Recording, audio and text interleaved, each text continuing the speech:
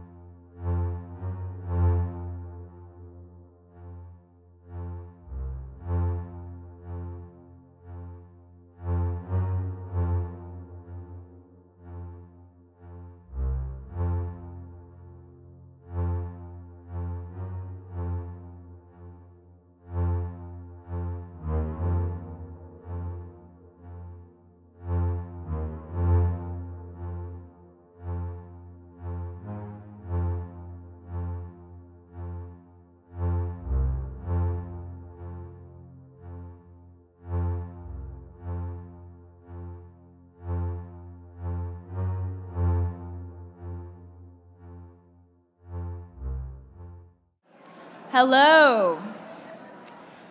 I am pleased to welcome Michelle Pedersen to the podium to sing the national anthem. Michelle Marie Pedersen has been a soprano for the University of Utah's Graduate Vocal Quartet for the past 3 years. Ms. Pedersen has enjoyed a career outside of the school, singing professionally with the Ohio Light Opera, Utah Opera, and performing with various symphony orchestras in the Salt Lake area. She is proud to be part of the U of U graduating class of 2023, receiving her DMA in vocal performance.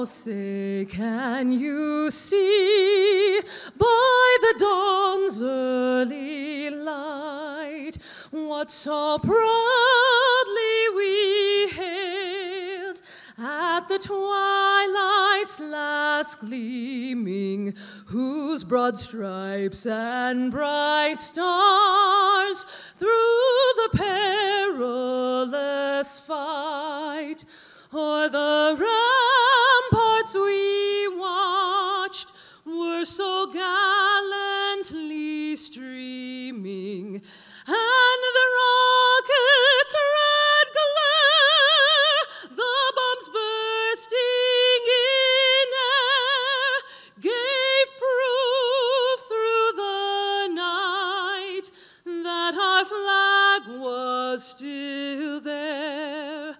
Oh, say does that star-spangled banner yet wave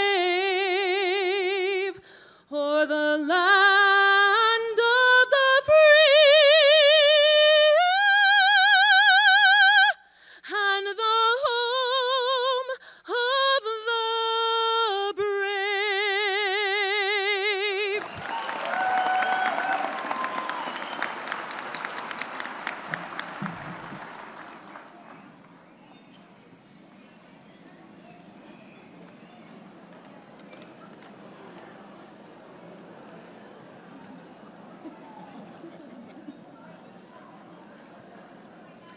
Okay, because nothing's official these days unless it's on Facebook. Say cheese.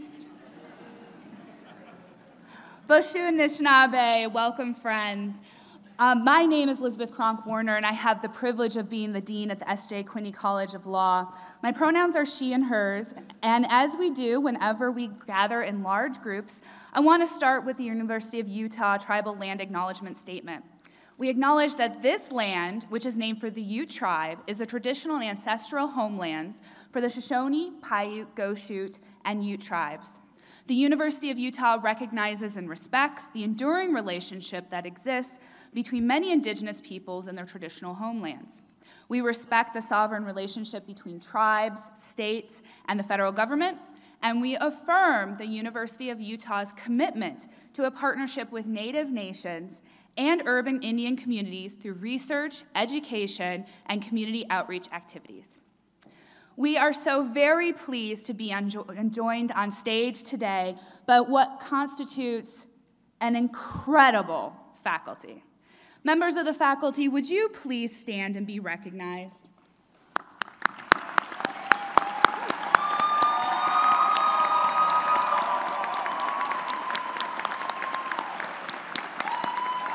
You may be seated. I would also like to present what our students know is the secret ingredient at the S.J. Quinney College of Law, and that is our staff. The magic that happens during the academic year is simply not possible without our amazing staff. And so I ask these individuals in the audience to please stand, wave, and be recognized.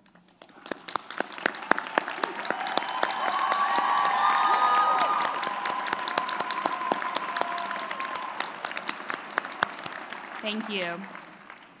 In addition to our wonderful faculty and staff, I would also like to welcome some special guests who we are honored to have here today.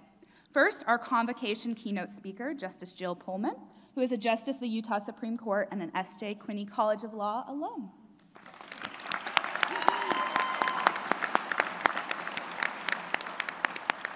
Sitting to her left is University of Utah trustee Katie Eccles.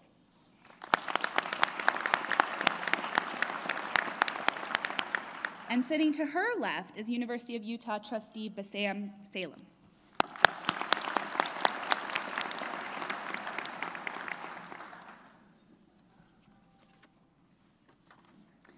Before this ceremony began, we showed pictures of our graduating students, both as children and now as graduates of the S.J. Quinney College of Law. It truly is remarkable to see just how far you've come. Let's reflect on just a few, shall we? Aww. Now who's that? Let's see.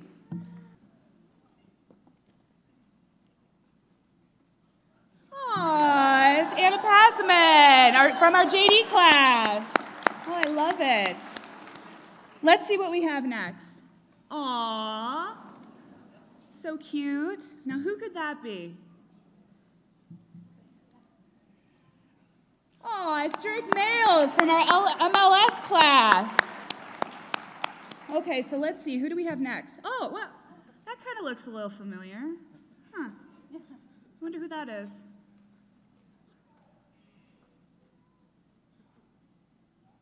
Oh, shoot. Whoa, okay, that is an unflattering picture, but if you ever were concerned, you know you can't smile after law school. It's possible. Let's take that. Okay, good, that picture's down. All right. When we first met in August 2020, who would have guessed everything you would overcome? I was so excited to see what you would accomplish. I bet you were too. You may not recall, but back then, Dean Reyes Aguilar gave your class a word that he thought represented you. And that word was pivotal. The definition of pivotal is of crucial importance in relation to the development or success of something else. Today is the birthday of our namesake, S.J. Quinney, who proved pivotal to our community. S.J., otherwise known as Joe Quinney, was a talented lawyer, prominent businessman, and ski industry pioneer. He was a founding partner in the distinguished Salt Lake City law firm of Ray Quinney Nebeker, where he practiced until his death at age 90. A pioneer in establishing Utah's ski industry by founding Alta Ski Area, Quinney was a prime force in the development of Utah's legal and business communities. His enthusiastic, lifelong interest in and support for art and culture broadened the force of his statewide impact. Like S.J. Quinney, you have truly been pivotal in so many ways. Pivotal to our College of Law community and pivotal to our larger community. You have made the world a better place and accomplished amazing things despite the tremendous obstacles you have faced. You are truly outstanding. Let's reflect on just some of the things you have accomplished these past few years. First, you survived, and you are here to graduate. That in of itself is a major accomplishment. It's a major accomplishment in normal years, and particularly impressive given you were all impacted by COVID-19 and you started during COVID-19. Truly impressive. You proved pivotal in meeting legal needs of the community regardless of one's capacity to pay. The class of 2023 completed over 1,500 volunteer pro bono hours serving clients' needs as part of the college's pro bono initiative. Yes.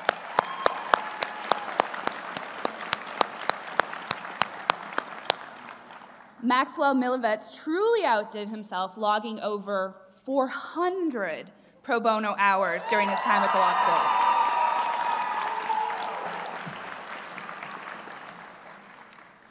Many of you proved pivotal in making our S.J. Quinney College of Law better. Your Student Bar Association, led by Jessica Arthurs, did a fantastic job of bringing back many traditions following years of silence because of COVID-19, such as your Barrister's Ball at the Natural History Museum, which was a huge success. I want to acknowledge those in addition to President Arthurs, who also served on the Student Bar Association during their time at the College of Law. They included Hannah Pickett, Meg Glassman, Shelby Stender, Kaylin Ettman, Brooke Porter-Coles, Michelle James, Isaiah Odenkrantz, and Nicole Johnston.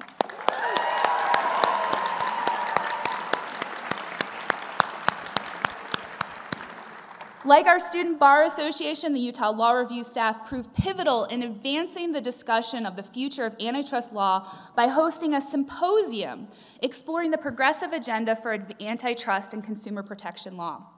And several of you proved pivotal in starting new civil student groups at the College of Law, such as Hannah Sukala, Zara Gignard, and Victoria Carrington and Nicole Johnston, who started new groups.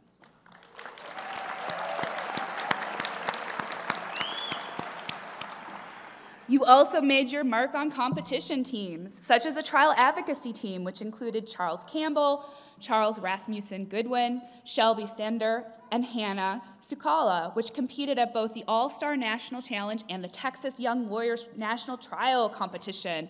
And Shelby Stander received the Outstanding Advocate Award at the National All-Star Competition.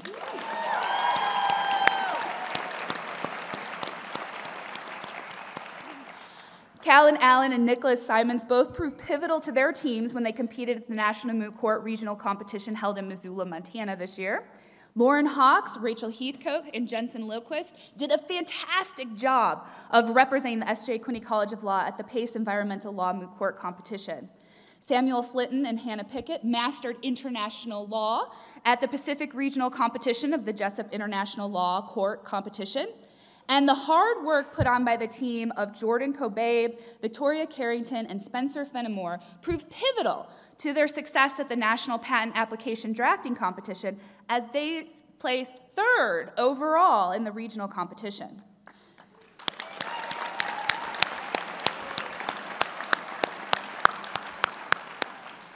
Similarly, Devin Geyer and Ashton Ruff's hard work paid off as they advanced to the quarterfinal round of the Giles Sutherland Rich Memorial IP Moot Court Competition. And Shelley Potter finished her time at the College of Law by winning the Best Overall Oralist Award at the annual Trainer Moot Court Competition.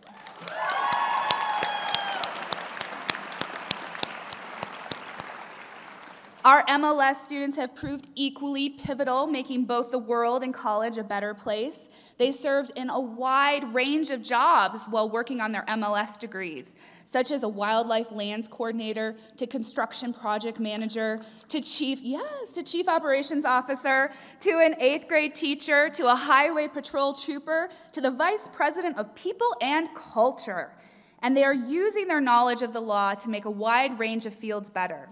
Many are first-generation students, leading the way for generations to come, and there is a wide age range among the group, as the youngest is 23, and the most senior in the group is 66.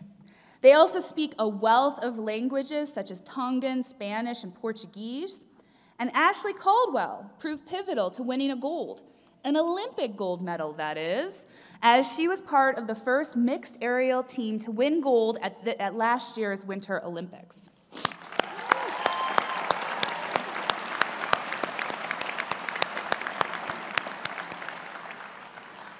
And the class of 2023 was not one to rest on just that. Several members of the class decided that they wanted to publish legal articles, proving pivotal in providing research and advocacy that could change the law for the better. Mary Grace Thurman placed her article, Making Money Green, with the William & Mary Environmental Law and Policy Review. Karina Wells co-authored Plastics and the Limits of U.S. Environmental Law, which will be published very soon in the Harvard Environmental Law Review. When not working as editor-in-chief for the Utah Law Review, Jensen Lindquist co-authored 2 articles with faculty members, one published in the California Law Review titled Laboratories of the Future, Tribes and Rights of Nature, and the other to be published by the Minnesota Law Review titled Fixing Disparate Prosecution. And he was the sole author of Comedy, Federalism, and the Law of Interstate Abortions. Victoria Carrington,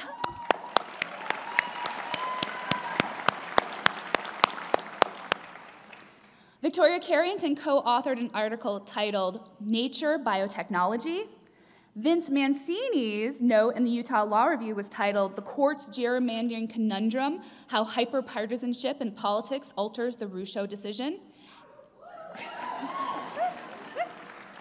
And Dylan Raymond's note titled 25 is the New 18, Extending Juvenile Jurisdiction and Closing Its Exceptions will be published shortly.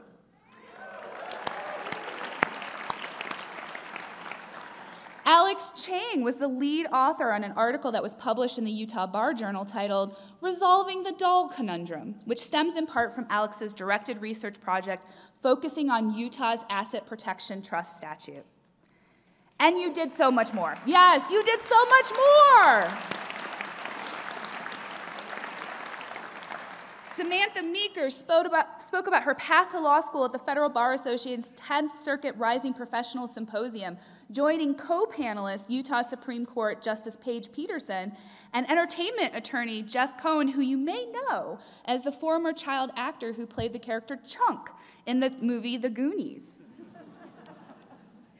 Zara Ginnard was awarded the grant from the Golden Rule Project for her innovative research on sexual harassment in the workplace. As a Quinney Research Fellow, Victoria Carrington worked closely with Professor George Contreras on a research project focused on intellectual property landscapes surrounding a new assisted reproductive technology. Paris Wagner received the Wallace Stegner Center's Robert Schmid Natural Resources Writing Award, which is given annually to the student who authors the best paper on a natural resources topic. In her leadership role, yes. In her leadership role in the Women's Law Caucus, Brooke Porter Coles was instrumental in launching a mentorship program that matches female S.J. Quinney students with local female attorneys to provide career guidance, support, and friendship.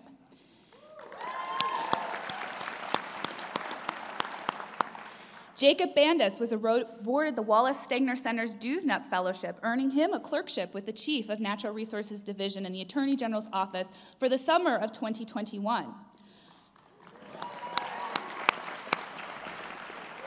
Jordan Kobabe worked with IP faculty to provide patent filing advice to 17 interdisciplinary student teams from across the state as part of the university's Bench to Bedside competition, hosted by University of Utah Health Center for Medical Innovation.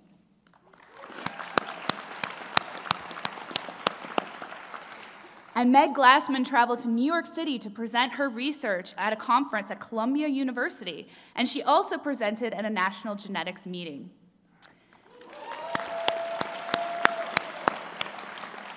And last, you were pivotal in starting new traditions that I think are going to be your legacy and long last your time here, as you started a tradition of awarding awards to class members. And these were awards voted on by your own class. Nikki Crabtree received the Outstanding Colleague Award. Jessica Arthurs received the Outstanding Student Leader Award. Abigail Phillips was named the Outstanding Social Justice Champion. And the first and second year students voted Ellie Bradley, winner of the Outstanding Mentor Award. Now, this doesn't even begin to capture all of the great work that you, the class of 2023, have already done. But it does give us a glimpse into the great things that you will accomplish. The world is simply a better place with you in it. As Faith Hill sang, "It's that pivotal moment, it's impossible." But for the class of 2023, it is not impossible, as you have proved pivotal to accomplishing so much during your time at the S.J. Quinney College of Law. I can't wait to see all you're going to do as alumni. And always, always remember, we love you.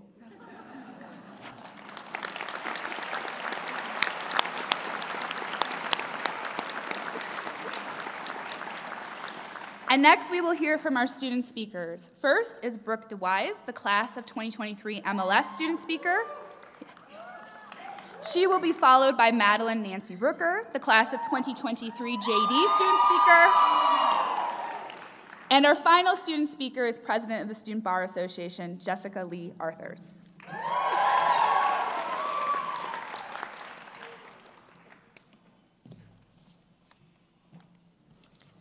Good afternoon, or good morning, I should say. First and foremost, I would like to thank loved ones, professors, faculty, and fellow graduates for being here today. It is an honor and a privilege to speak to you and celebrate this magnificent milestone. Given that we are here at law school commencement, it is only appropriate that we pull from the wisdom of Justice Oliver Wendell Holmes. One day, when upon boarding a train, he could not locate his ticket. The conductor recognized him and noticed he couldn't locate it, so he said to the justice, "Your Honor, I know you are an honest man, and I know you would not purposely hide your ticket. So when you reach your destination, simply mail it to the railroad station, and everything will be fine." The justice looked up to the conductor with a little hesitation in his eyes, and he said, "The question is not where is my ticket, but where am I going?" My name is Brooke King DeWise, and many years ago, 25 to be exact, I graduated from the University of Utah David Eccles School of Business. I pressed on and I obtained my CPA, and unlike Justice Holmes, I knew exactly where I was going. I wanted to live in New York City, work on Wall Street, and never, ever have children. Truth, I am now 49 years old. I have 9 children. That's right, 9 more than I said I would have. And all I want to do is spend time on the farm in Delta, Utah, population 3,000. I grew up in the insurance industry, and it monopolized our lives so much that I swore I would never be in insurance. Hence, I went to school in accounting, the most stable and steady career I could find that was not insurance. Truth, for the last 26 years, I've worked in insurance. I never imagined or planned on returning to school, so how did I find myself in the MLS program? Currently, I serve as the Chief Operating Officer of the largest privately held insurance broker in the Northwest. I conduct monthly employee meetings, and I conclude with an inspirational quote and theme for the month. One month, I wanted to emphasize learning, and I came across a quote by Albert Einstein, who once said, "When you stop learning, you start dying." That hit me profoundly. Truth, I'm approaching my 50s, and my aging has been at the forefront of my mind. Merge my aging and Einstein's quote, and, well, you get the brilliant idea to embark upon a Master of Legal Studies degree. Since then, I can't tell you how many times that I've made a substantial and costly error in judgment. Truth, I have received from the University of Utah Law School an education that has given me a newfound desire to live and see the world in a new way. So what have I learned? I learned about this cute little book. It's blue, and we're having a blue book bonfire following the ceremony. I will never be able to look at a banana peel again without analyzing the shade of brown to determine negligence or gross negligence. I will never be able to look at an Instagram post without considering the legalities, such as, does that post my friend just made constitute a contract, and is there an offer acceptance and consideration? I once was engaging and inviting in conversation, and now, well, I'm obnoxious and interrogating and asking, now do you have documentation on that? The most fascinating learning experience was attending a mediation with Professor Clark, which was like standing in the middle of an MMA ring watching a kick to someone's head, and she catches it midair. In business IP law, we learned about killer Korean bots as well as, well, other bots. While the online cohort suffered through super study Sundays to get all their assignments in by midnight on Sunday, the 2023 in-person cohort will go down in history as the foodie cohort. Most importantly, I learned that Professor Giora loves adjectives. While there is some truth to the above learnings, that which we learned in law school is best described by Justice Holmes when he said, "A man's mind, stretched by new ideas, may never return to its original dimensions." We can concur that with this, as our learnings from law school have taught us to think in new ways, ideas have transformed our minds, and our thought process is different. We can now see both sides to a story, all aspects of an issue, and talk about them intelligently and respectfully, and we can think critically about exceptionally challenging matters. Truth, 3 things in life are certain: death, taxes, and change. One of my favorite academics was Harvard Business School professor Clayton Christensen, known for disruptive innovation. In his work, he shared the idea of deliberate strategy and emergent strategy. This idea is analogous to my life. While I had the most deliberate plans and I knew where I was going, emergent strategies took hold. It is how you react to these that define you. Embrace those emergent strategies, as they may not take you on the path that you anticipated, but if you are open, you can pivot and create opportunities that far surpass all expectations of your deliberate plans. This moment right here today is the most pivotal moments of your life. Law school has been one big, gigantic test, and now the life lessons begin. I'm going to leave you with some final truths. Truth, learning is living. Never stop learning. Truth, live to work. Don't work to live, don't live to work. I wish I had applied that earlier in my career. Truth, never say never, because you never know where you're going to end up. Truth, change is opportunity. If you lead with change, you prosper. It's been a pleasure to share this journey with all of you, and I must express my profound gratitude to the professors, students, the university, and our loved ones. We will forever be grateful to our professors and to each other for enabling the transformation of our minds and instilling us with grit. As we go about our lives, periodically take a moment and ask, as Justice Holmes did, where am I going? And evaluate whether it is serving you, your family, and those around you for the better. Congratulations, graduates, and I wish you all the best.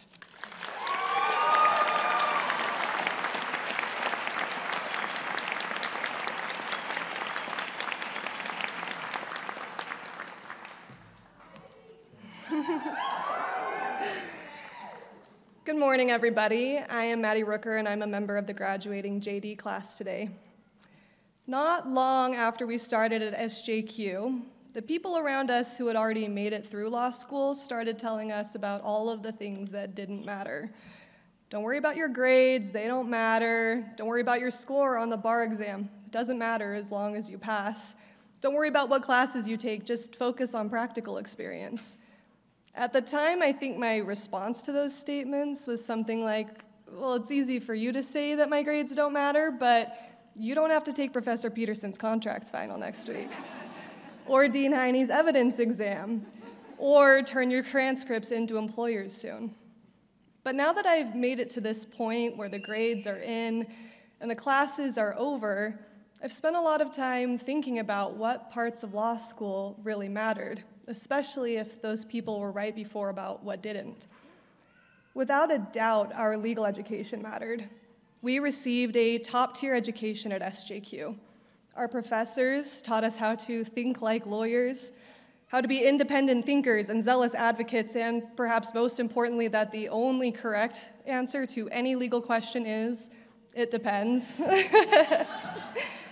The education we received at SJ Quinney prepared us to practice the law, and for that, I want to thank the faculty, staff, and administrators here today.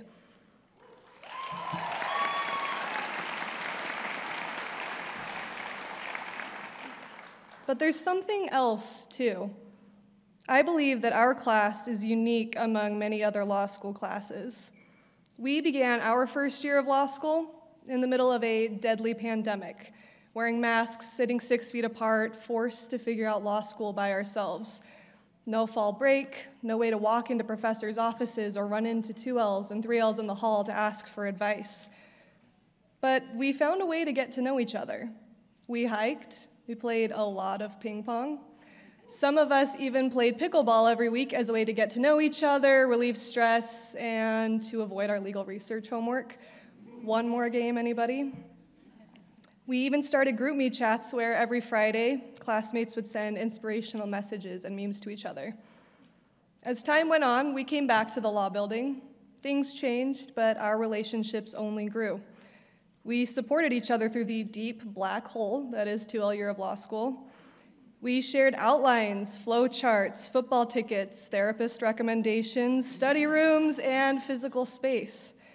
We found a way to avoid much of the interclass competition that can easily come between students who go out for the same jobs or contend for the highest grades in their classes. And suddenly we were 3Ls, too burned out to care, but too type A to actually stop trying.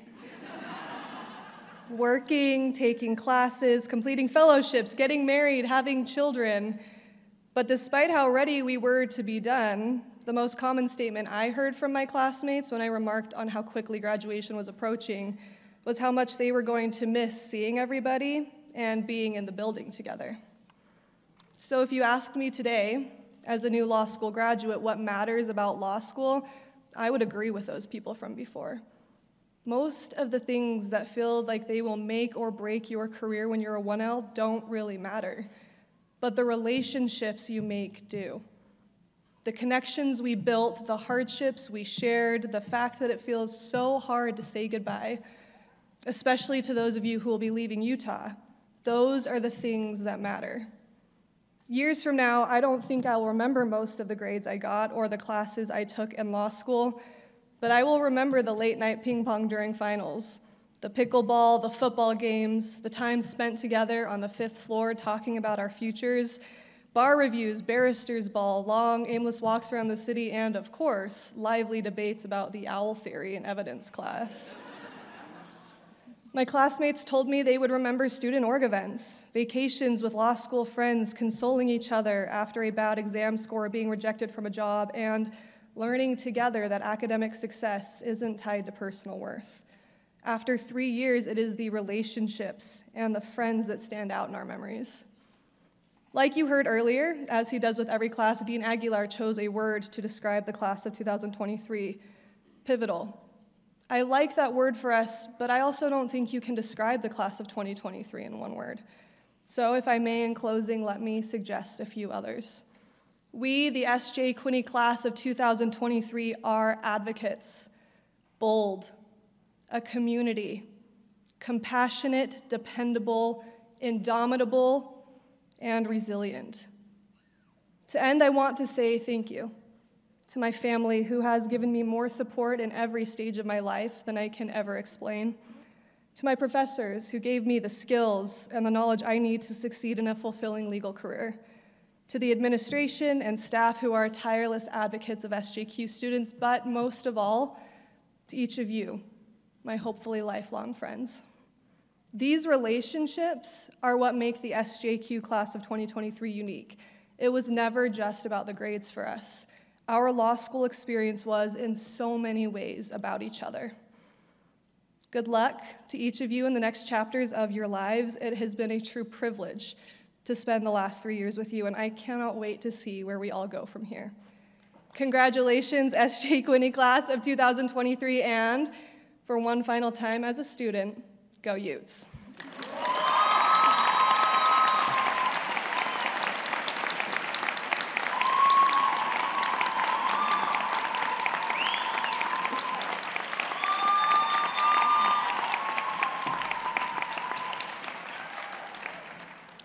Hello, my name is Jessica Arthurs, and it is a tremendous honor to address you all as the class of 2023's Student Bar Association president. I would like to begin by thanking our hardworking events team, marketing, IT, and all of the building staff who have made today and so many other memorable events possible.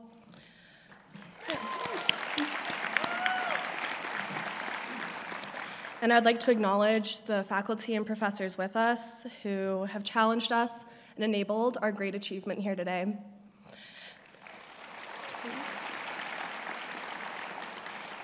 And on behalf of all of us, it is a special honor to thank our friends and family here and on Zoom who have been with us on each step of this journey. I know I certainly haven't made it easy. I thought I would start by posing one last hypothetical. Take notes. I'm reserving the right to cold call. What happens when you put, say, 100 total strangers on a Zoom call, teach them the fundamentals of a legal education, all in the midst of natural disasters, unprecedented political events, and the release of 2 new Taylor Swift albums? Any gunners? No? Well, good thing I came prepared this time. The correct answer is the class of 2023's 1L year, but I know from personal experience that this not-so-hypothetical environment has produced 87 resilient, creative, innovative, and boundary-pushing lawyers. As incoming students, none of us knew what to expect upon entering law school, but each of us was determined, regardless of circumstance, to see it through.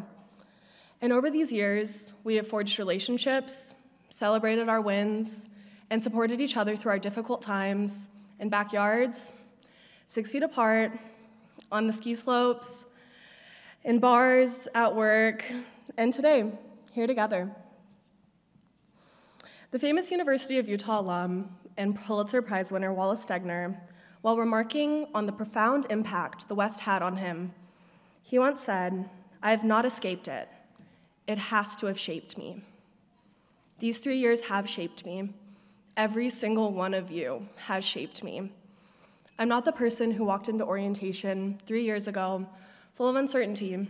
Rather, today, I'm confident standing here in the class of 2023's ability to make broad and positive changes to the legal profession. We have challenged the status quo of what it means to be a law student, and we will continue to challenge the status quo of what it means to be attorneys. And really, what parting words do I have for such a formidable group? Well, as we embark on our next steps, I want to leave you with a quote from one of my favorite books by John Steinbeck. Now that you don't have to be perfect, you can be good. Our education has demanded the absolute best from us, but as we turn our attention towards our future pursuits, I encourage you to take with you what makes us good. Continue to carve out time to celebrate, collaborate, tend to and grow the networks of support we formed here and as across the United States as we move. And I urge you to bring goodness into the places you work. Demand equity, seek out justice, lift others up with you, and make intentional choices in your practice to build a better Salt Lake, a better Utah, and a better world.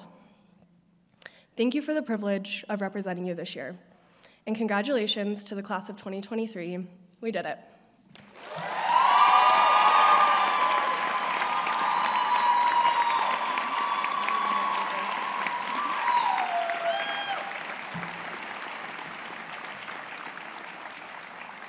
And now it's my honor and privilege to introduce our keynote speaker, Justice Jill Pullman, who is both a justice of the Utah Supreme Court and an alum of the S.J. Quinney College of Law. Justice Jill Pullman was appointed to the Utah Supreme Court in June 2022 by Governor Spencer Cox. At the time, she was serving as Associate Presiding Judge on the Utah Court of Appeals. Judge Pullman graduated magna cum laude from the University of Utah in 1993 and received her Juris Doctorate from the S.J. Quinney College of Law at the University of Utah in 1996, where she served on the Utah Law Review and graduated Order of the Coif. After law school, she clerked for the Honorable David K. Winder of the United States District Court for the District of Utah. And prior to her appointment to the bench, Justice Pullman was a partner at the law firm at Stoll Reeves in Salt Lake City. She practiced there for 19 years, during which she maintained a complex civil litigation practice, including administrative, trial, and appellate work. Justice Pullman currently sits on the Judicial Council's Committee on Judicial Outreach and has previously served on several committees, including the Utah Supreme Court's Advisory Committee on the Rules of Appellate Procedure, the Utah Supreme Court's Ethics and Discipline Committee, and the Utah Supreme Court's Division Committee. Please welcome Justice Pullman.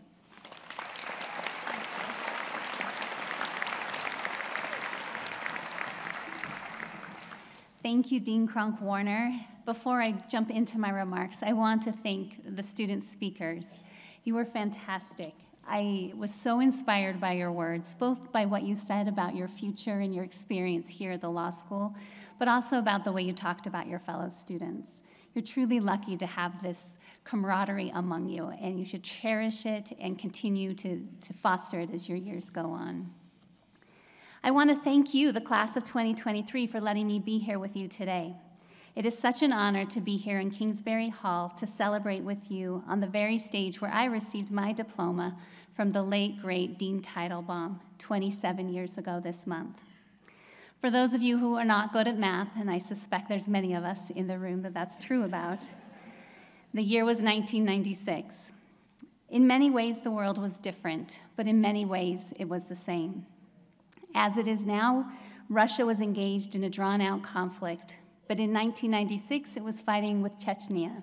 Today, it's fighting Ukraine. In 1996, the federal government was shut down in Washington after fighting over whether to raise the debt ceiling. We are deep in the midst of such a battle today and are at risk of another shutdown. When I graduated from law school 27 years ago, the debate over climate change was in full swing, much like it is today. But in 1996, only a quarter of Americans were worried a great deal about climate change. Today, a majority of Americans worry that it poses a major threat to the country's well-being. And in my convocation, 10th Circuit Court of Appeals Judge Michael Murphy spoke about judicial independence and the risks to it. He warned that the judiciary and its independence were under attack. In 1996, the proposed impeachment of a federal district judge in New York was the subject of a presidential campaign. Today, at least half of all U.S. states have proposed bills enabling legislation to override court decisions or to change procedural rules, taking away or limiting independence and authority. Despite all these similarities, however, there are many ways in which our worlds are different. Perhaps most significantly, the internet. In 1996, only 45 million people worldwide were regularly accessing the internet. 20 million of those were in the United States. For the record, I was not one of them.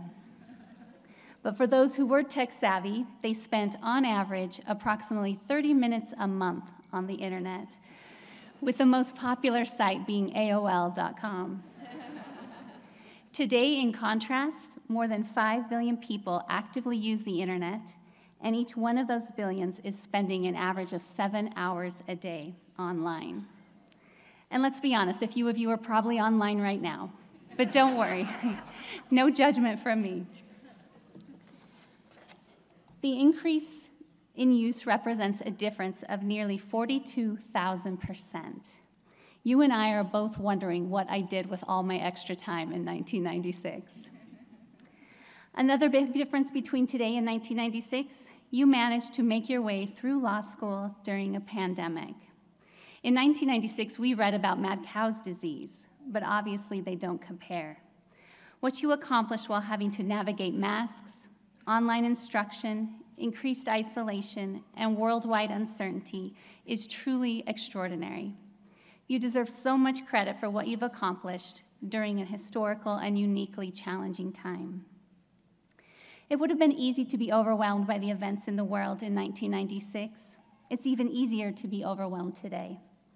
But having armed yourself with a phenomenal legal education, one that has taught you how to think, how to reason, how to question, and how to advocate, no one is better equipped to face the world's challenges than you.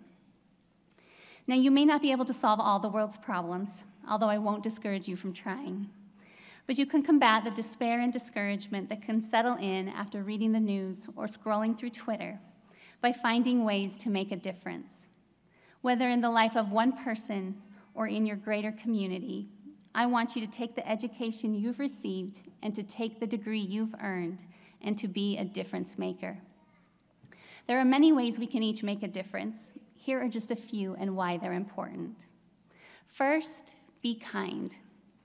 I'd like to tell you about someone who means a great deal to me and was a perfect example of kindness in our profession. His name is David K. Winder.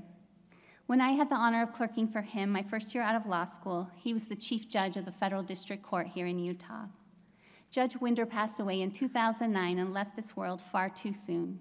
He was hardworking. He often got to the office before 5 a.m. every morning. And he was so smart and had a great command of the law. But even more importantly, he was kind. He treated everyone with the utmost respect and behind the scenes displayed a genuine compassion for the difficulties people face. I recall one time we were watching a lawyer in a sentencing hearing, and his performance was underwhelming. When we went back to chambers with Judge Winder, we as young clerks were quick to criticize the lawyer and point out pick apart his presentation. But Judge Winder did not join in our critique. Instead, he gently explained that this lawyer had faced some difficult challenges in his life, worked hard, and made valuable contributions. It was clear that Judge Winder saw past the rough edges and saw this lawyer's worth. It was an important lesson for me. Fault-finding is far too common in our society, and our legal profession is certainly not immune. It's so easy to unfairly criticize others, other lawyers, other judges, other colleagues, especially when we disagree. But rather than attack and belittle, we can choose to give those around us the benefit of the doubt, and when possible, lift them up. Anne Frank said, "How lovely to think that no one need wait a moment. We can start now, start slowly changing the world. How lovely that everyone, great and small, can make their contribution toward introducing justice straight away. You can always, always give something, even if it's just kindness. Relatedly, the Utah Supreme Court adopted the Utah Standards of Professionalism and Civility 20 years ago. These standards include the requirement that lawyers advance the interests of their clients without reflecting any ill will that their clients may have for their adversaries. Instead, our rules instruct the lawyers must treat other counsel, parties, judges, witnesses, and other participants in all proceedings in a courtroom in a courteous and a dignified manner. The standards also demand that lawyers advise their clients that civility, courtesy, and fair dealing are expected. It explains that those qualities are tools of effective advocacy and are not signs of weakness.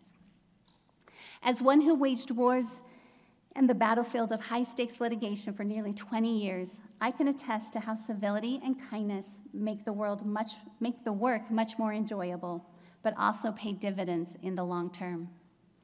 I sit on the Utah Supreme Court with Justice John Pierce. He's an exceptional jurist and an all-around wonderful human being.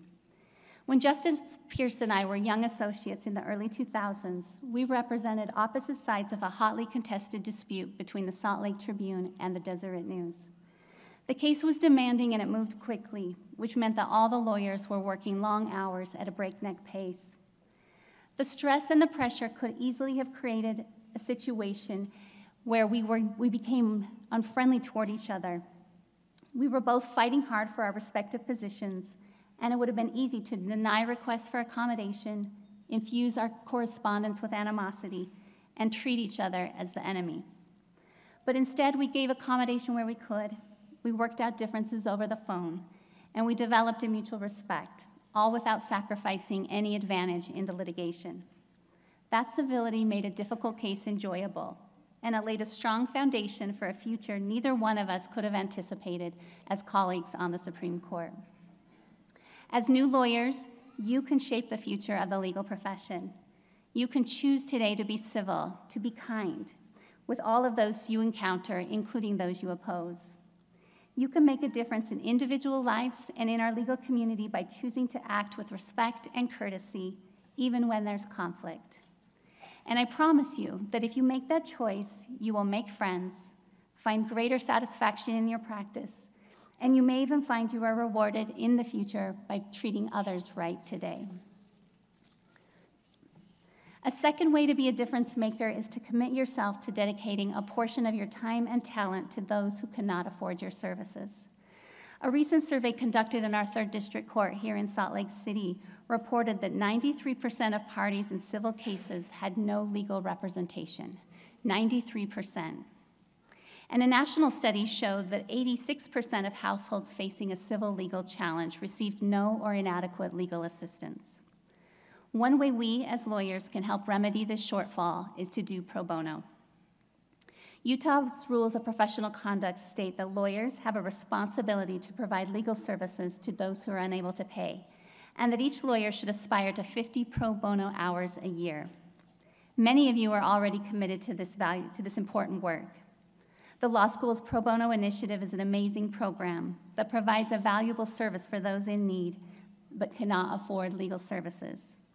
As you begin your practice, I encourage you to take a moment to identify how you will share the knowledge you've gained, how you will spend your 50 or more annual hours to serve those who would otherwise be left to handle their legal problems on their own. United States Supreme Court Justice Sandra Day O'Connor said, "Certainly life as a lawyer is a bit more complicated today than it was a century ago. The ever-increasing pressures of the legal marketplace, the need to bill hours, to market to clients, and to attend to the bottom line have made fulfilling the responsibilities of community service quite difficult. But public service marks the difference between a business and a profession. While a business can afford to focus solely on profits, a profession cannot. It must devote itself first to the community it is responsible to serve." She concludes, "I can imagine no greater duty than fulfilling this obligation, and I can imagine no greater pleasure." It is this last line on which I want to focus. I regularly speak to young students, and someone in the group invariably asks me what the best case was that I ever worked on. Although I was fortunate in my career to work on some interesting high-profile cases, the best cases were my pro bono cases. And the case that gave me the greatest pleasure in my career was a pro bono case I took at the request of an S.J. Quinney Law professor. I was an associate at my law firm, and the professor called me out of the blue to ask me to represent a family of 4 from Colombia seeking asylum here in the United States. The family had already received an adverse credibility determination from the immigration law judge, and I knew we faced an uphill battle seeking a reversal on appeal in the Ninth Circuit. I hesitated to take the case. After all, I'd never handled an asylum case. I knew nothing of immigration law, and I had never handled an appeal all by myself. But with some persuasion, I ultimately agreed to take it on, and I had the great fortune of getting to know a wonderful young family who, without free legal assistance, would not have been able to seek the review of their case to which they were entitled. To be sure, the case took considerable time, studying the record, learning a new area of the law, and ultimately preparing the necessary appellate briefing demanded considerable amounts of my time, and I was facing onerous billing requirements. But it was the most fulfilling work I've ever done. We ultimately won a reversal of the immigration law judge's decision and secured asylum for the family. For me, it was legal work, but for this family, it was life-changing. And for the past 2 decades, this family has thanked me by making me one of their own. I've been invited to family celebrations, and I've got to watch 2 children grow up, marry, graduate from college, and start families of their own. To be a difference maker in someone's life, to know that you used your law degree and experience to do something they couldn't do for themselves, there is no greater reward. Don't deprive yourself of these kind of experiences. I promise you that when the opportunity arises, you will discover that you are more capable than you think you are. If you remain open to it, you will find many ways, big and small, to make a difference.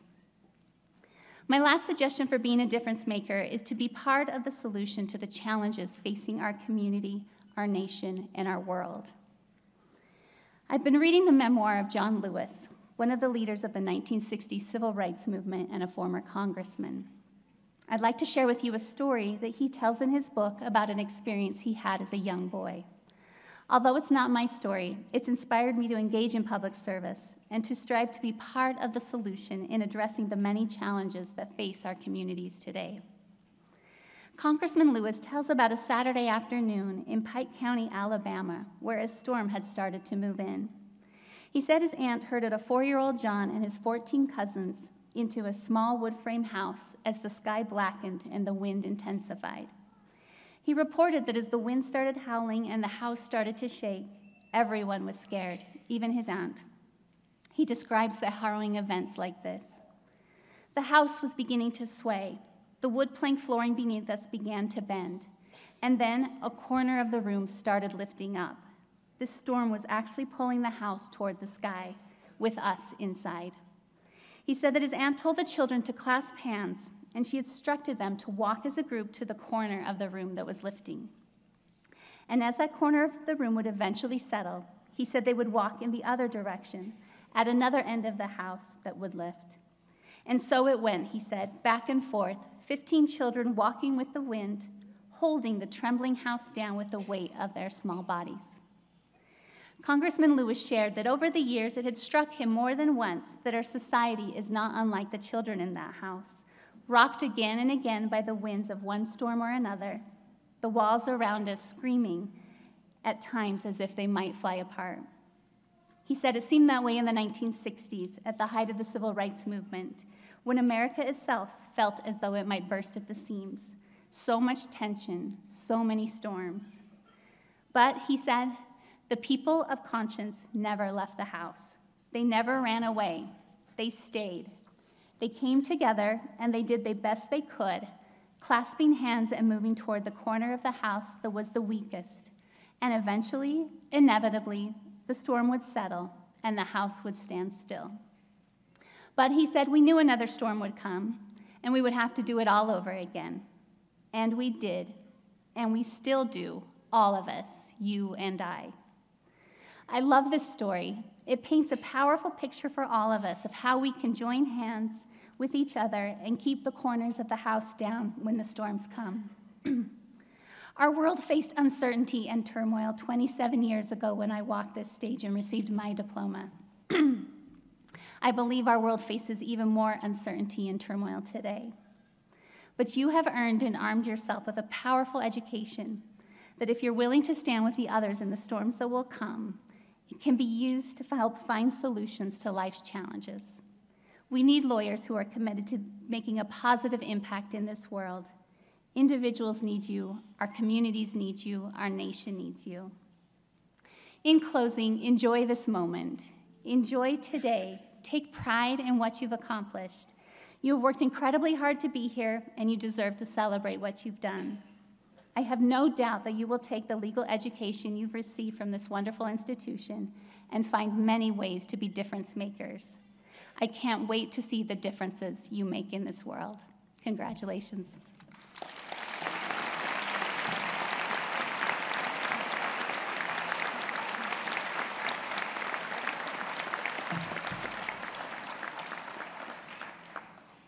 And now for the conferring of the degrees. Will the candidates please stand?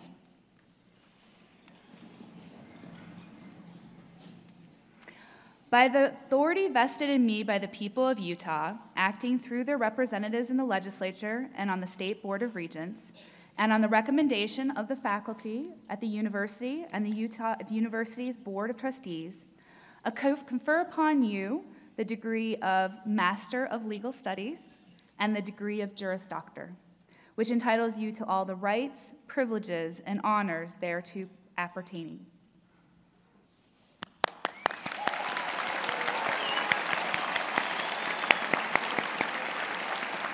Please be seated. We will now confer the individual degrees. Degree candidates, please come forward towards the podium as directed. And for you, family and friends, if you would like, over here is a nice place to take pictures. You're more than welcome to come down and take a picture during this presentation of the degrees. Thank you.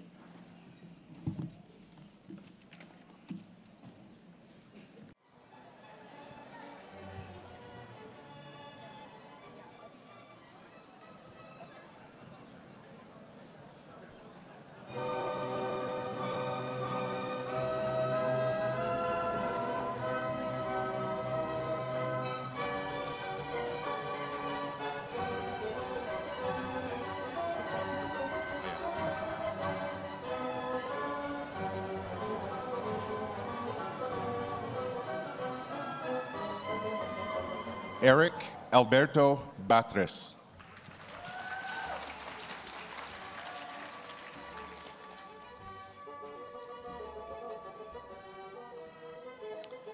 Haley Rose Allen.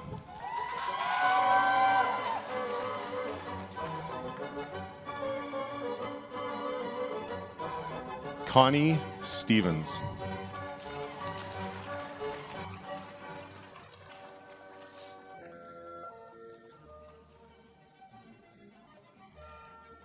Taylor Elizabeth Hughes.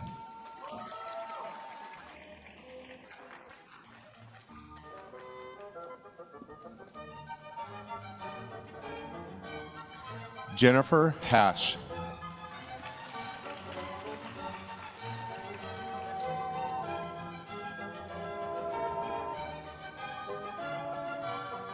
Dustin Taylor Croton.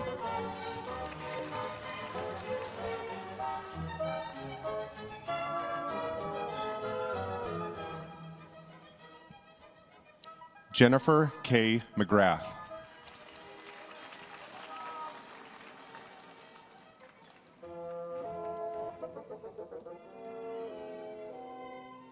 Emily Dawn Anderson.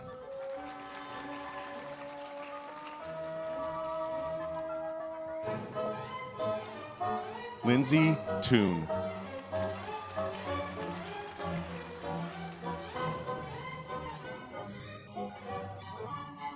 Kelly Anderson.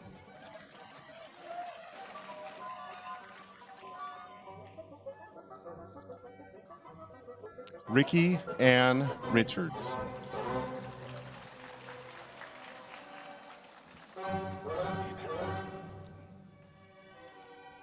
Francesca Emily Lopez.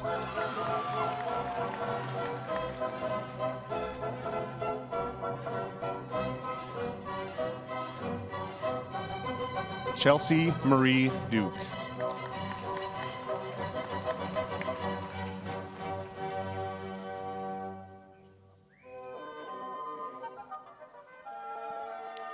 Drake Theodore Males.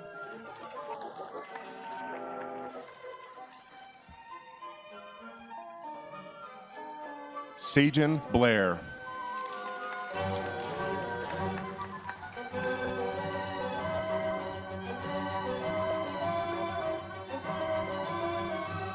Daniel Schaefer.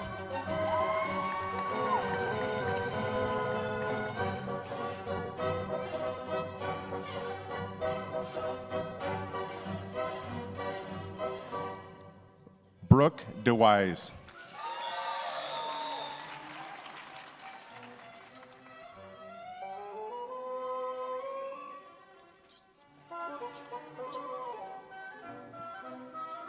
Anna McIntyre Ballard.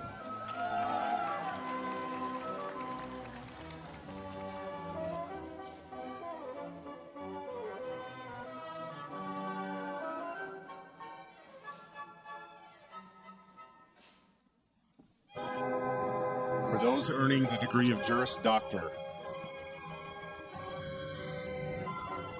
Michelle Brooke James.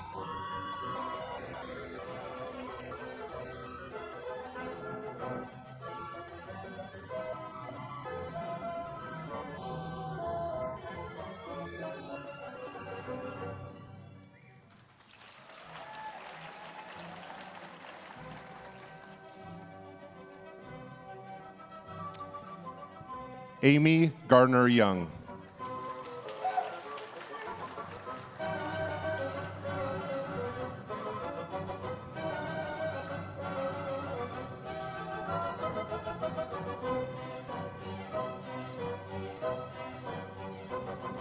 Brooke Porter Coles.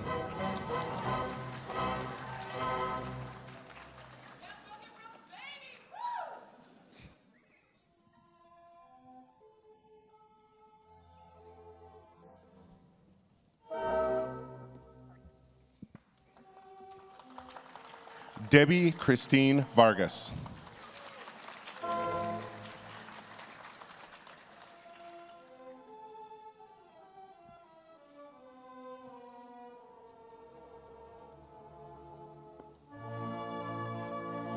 Adriana Lopez.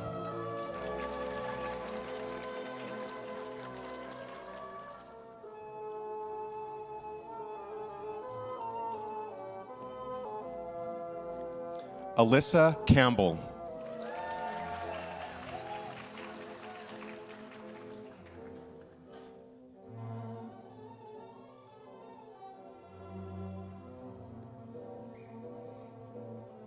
Emily Klott.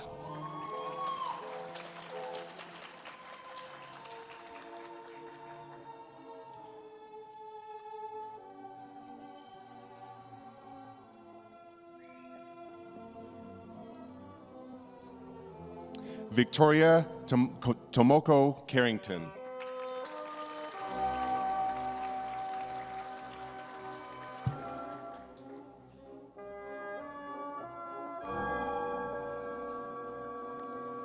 Esther L. Johnson.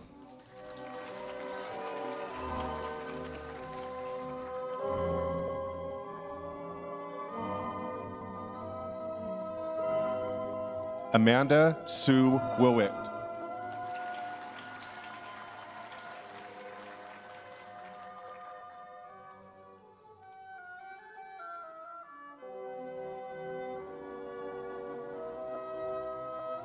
Shauna Ruth Smith.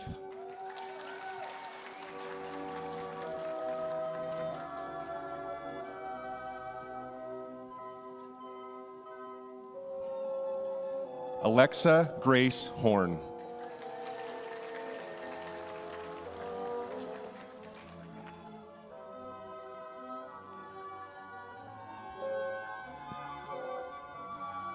Julia Ivory and Judge Ivory.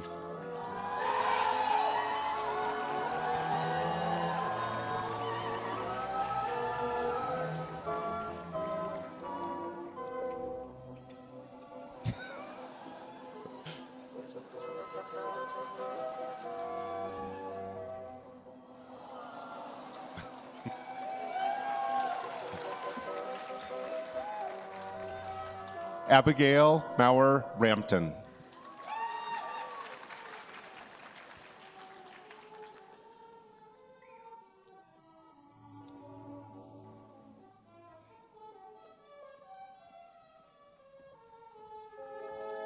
Jordan Michael Conrad.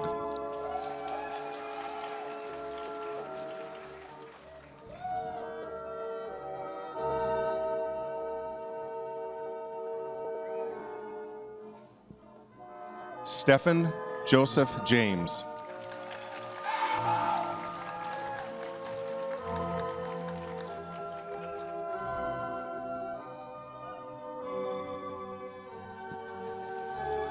Michelle Potter.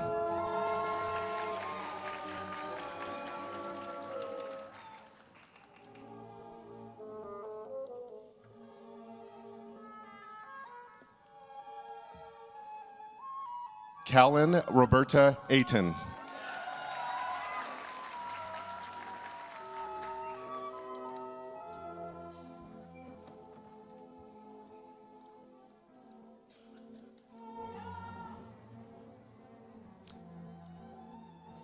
Lauren Eileen Hawks.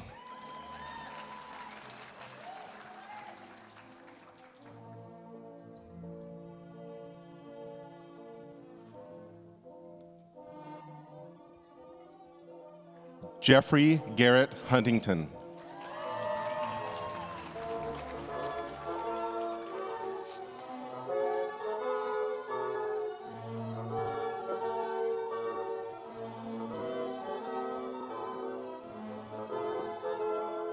Miles Anderson.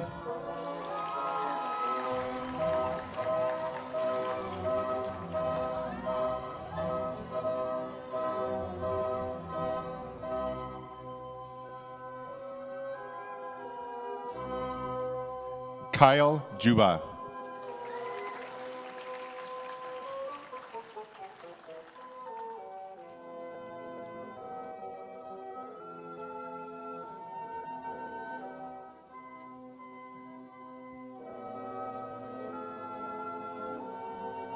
Maxwell Sidney Milovets.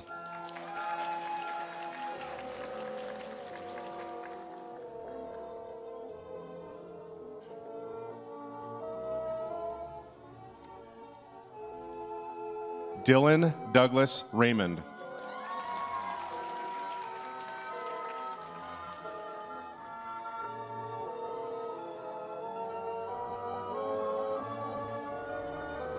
Charles F. Rasmussen Goodwin.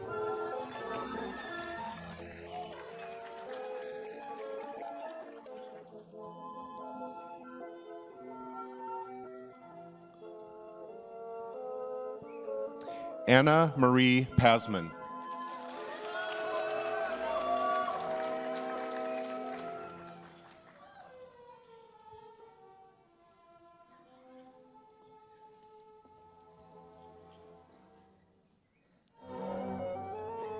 Karina Elizabeth Wells.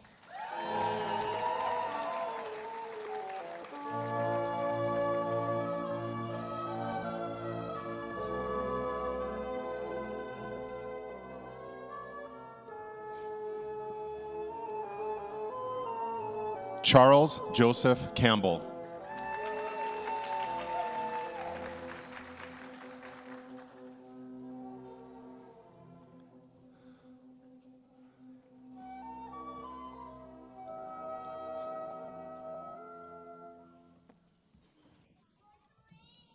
Eric Lawrence Mullins.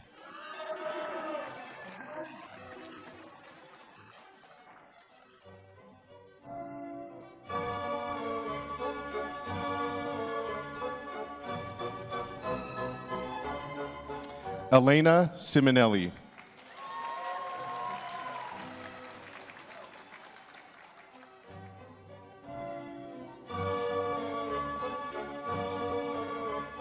Emily Hill McKay.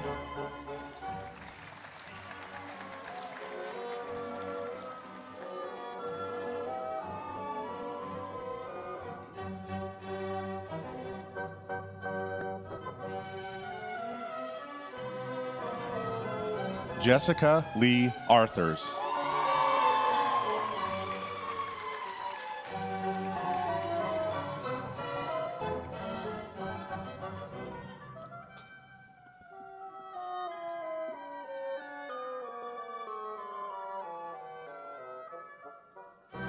Abigail Gabriela Phillips.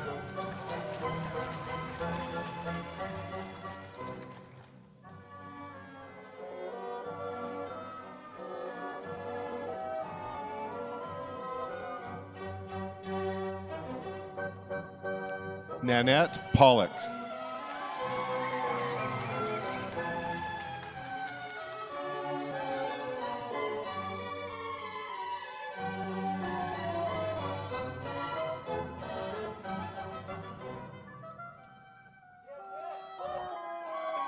Jensen A. Lilquist.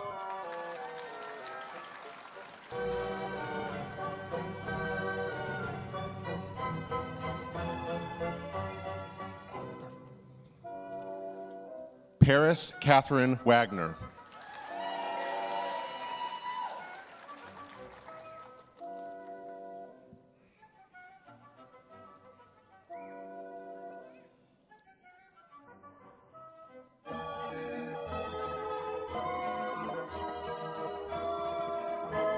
Mary Grace Thurman.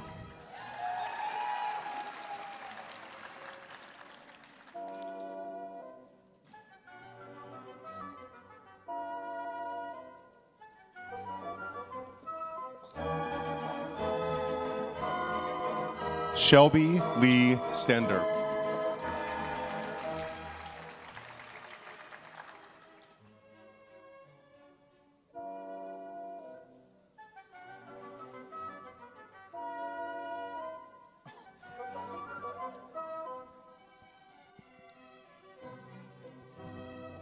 Stephen Florence.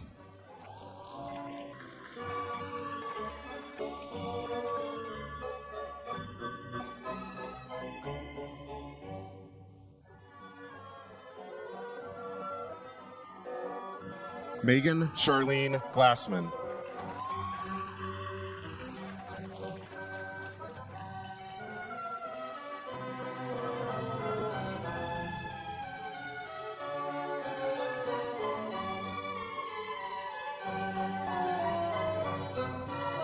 Zara Alexandra Guinard.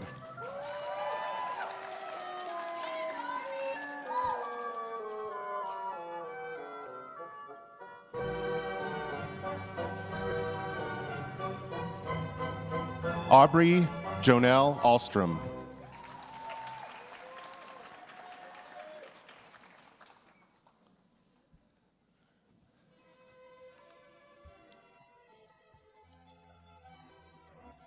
Eileen Stratton Bradley.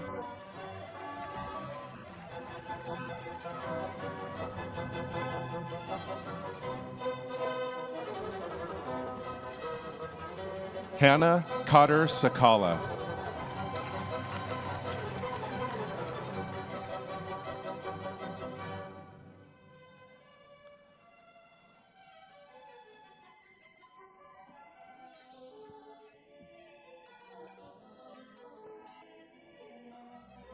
Krista Morgan Tingy.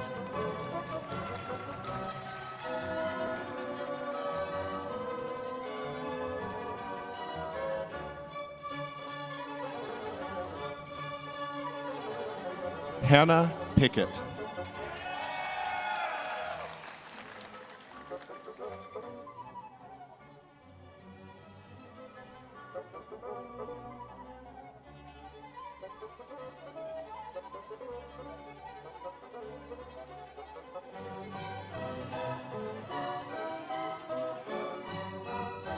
Nicole Johnston.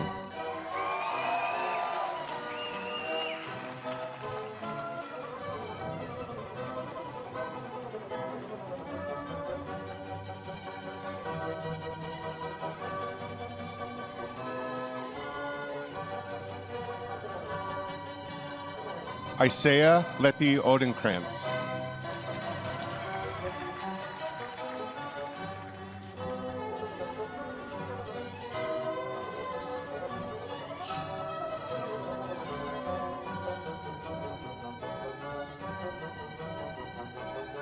Nicole Caitlin Crabtree.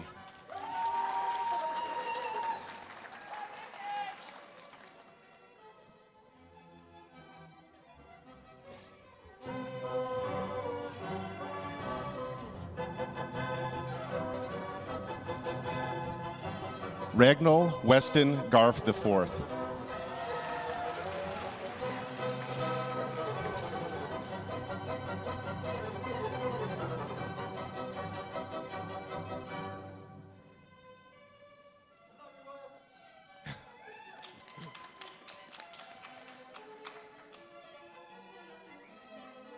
Madeline Nancy Rooker.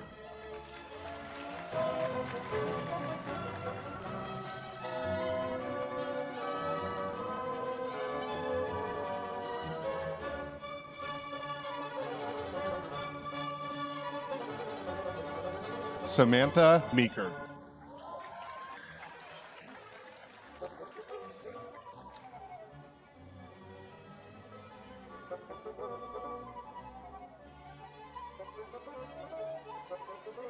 Vincent Alexander Mancini.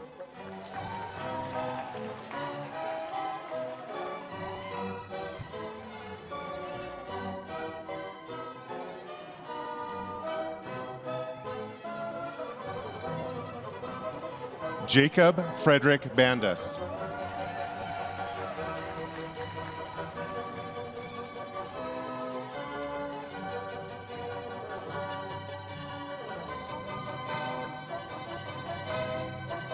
Joseph O'Connor Marshall.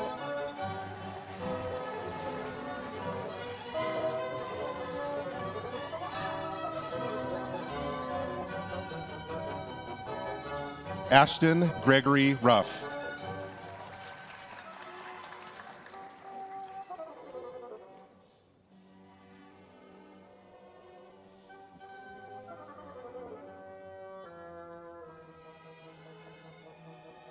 Abigail Grace Gates.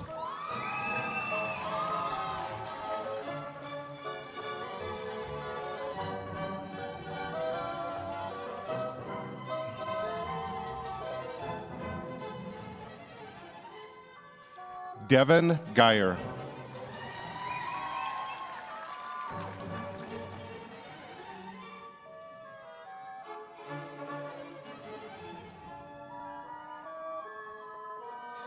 AJ Summers.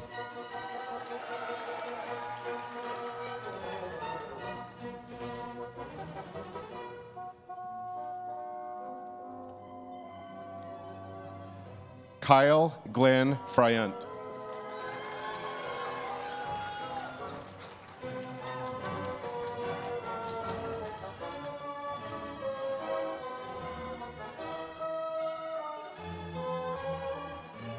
Nicholas Hans Simmons.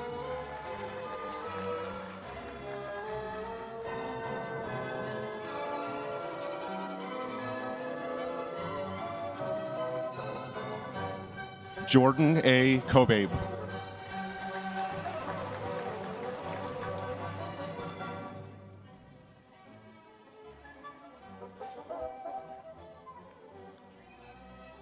Spencer Carl Wright.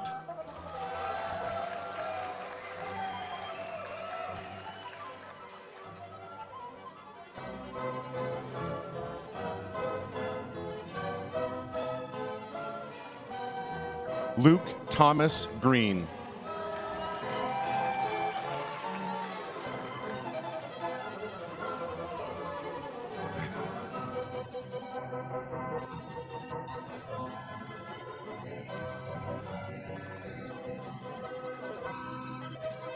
Jessica Reed.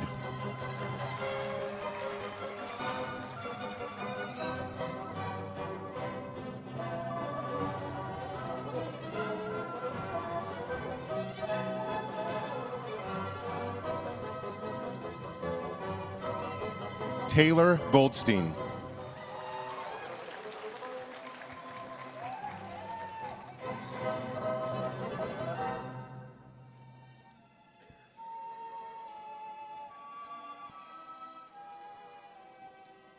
Richard Everett Boomgarden.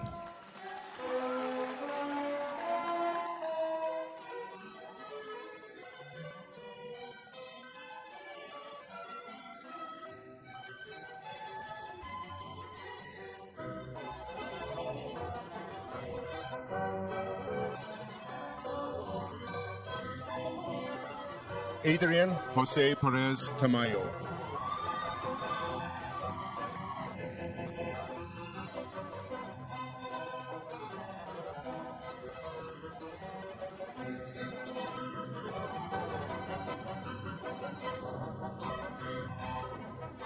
Josh Michael Adams.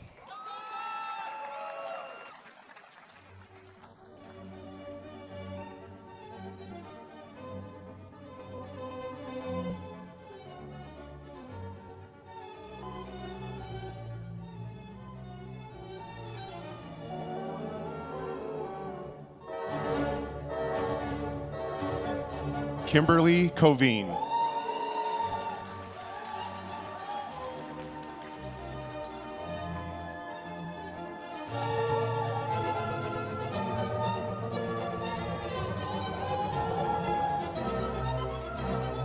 Spencer John Fenimore.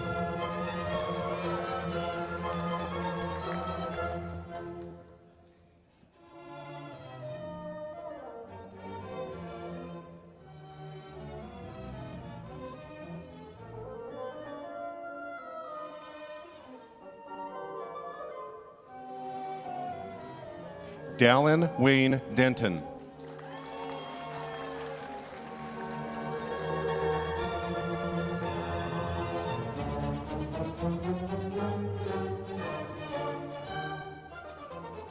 Colt David Williams.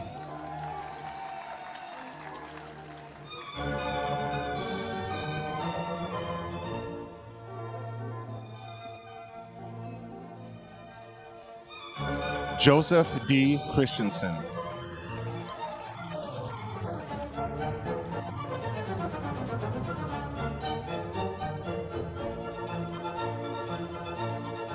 Jaden Marie Aploni.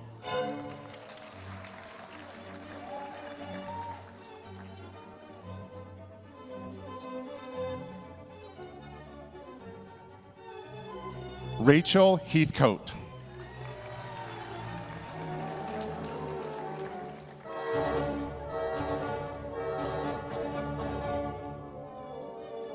And that's it, folks. Congrats, class of 2023.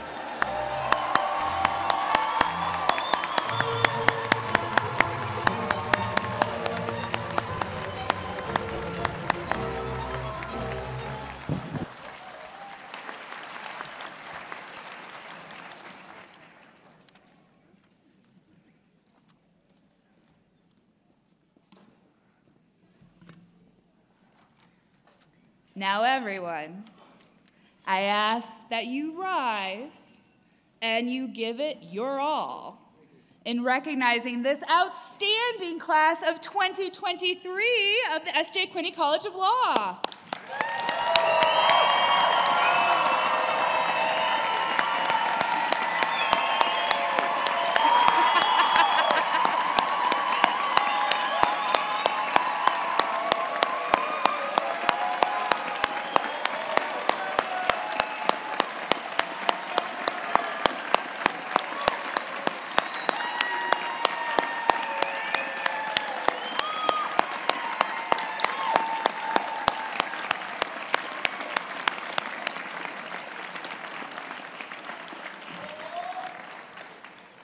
Thank you all for joining us today in this celebration of the many accomplishments and new beginnings. Before we close, graduates, I would like to provide you a chance to recognize one more very special group of folks with us today. Graduates, I ask you to rise and turn to the audience. With your applause and cheers, would you please let your wives, your husbands, your spouses, your partners, your children, your parents, your grandparents, family members, and friends know just how much you appreciate them.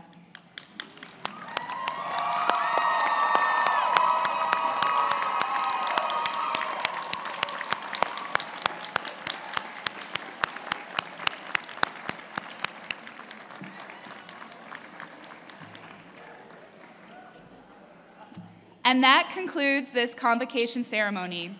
I now ask that everyone rise and for one last time, congratulate the class of 2023.